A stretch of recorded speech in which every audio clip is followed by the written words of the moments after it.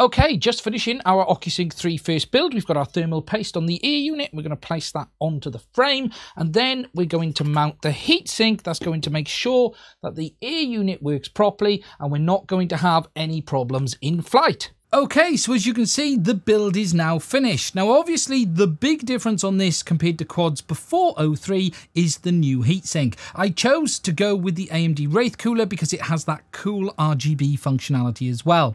Now, the idea of this is to remove the excess heat away from that air unit. Obviously, whilst it's smaller than we've had before, it does use 40% additional power, and as a result of that, it's going to create more heat, and we need to move that heat away from the aircraft. Not only do we need that thermal paste on the bottom, but you need the heatsink as well to help keep it chilled in flight. Now, obviously, having this large cooler on the top is going to have a potential effect on the aircraft, but don't worry, the cooler itself is made from copper and aluminium, so it won't affect your compass, and the additional weight is coming in at only about 1.2 kilos, and whilst that may have an effect on the flight characteristics, it's the reality of having high-end digital FPV with built-in image stabilization. This is how quads are going to be as we move forward into 2023.